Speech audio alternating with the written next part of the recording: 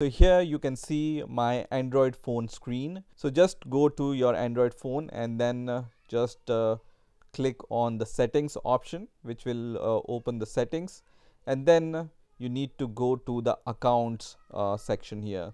So just search for accounts and then just press on accounts, and here select Google, and here you will be able to see all your Google accounts.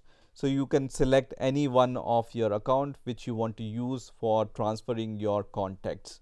So I'm going to choose the first option here, and here you will be able to see this option which says sync contacts. So you need to just select this option if it's already not selected, which is going to start the sync for your contacts. Okay, so once you have done this, your contacts will be synced with your Google account. One other way of doing it is, once again, go to your settings and you will be able to see this Google option directly, right? So you don't need to go inside the accounts.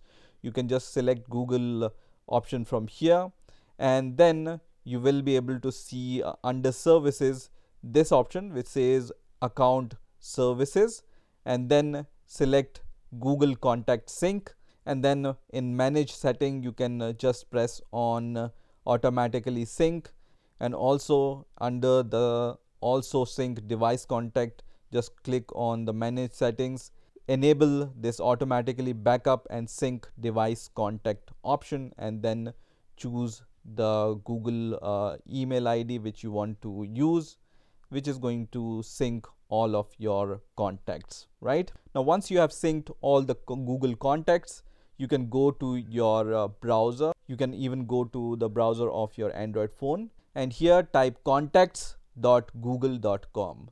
So you just need to type contacts.google.com and then press enter, which is going to open this kind of website. So here you will be able to see all your contacts. So in my case, I have so many contacts here.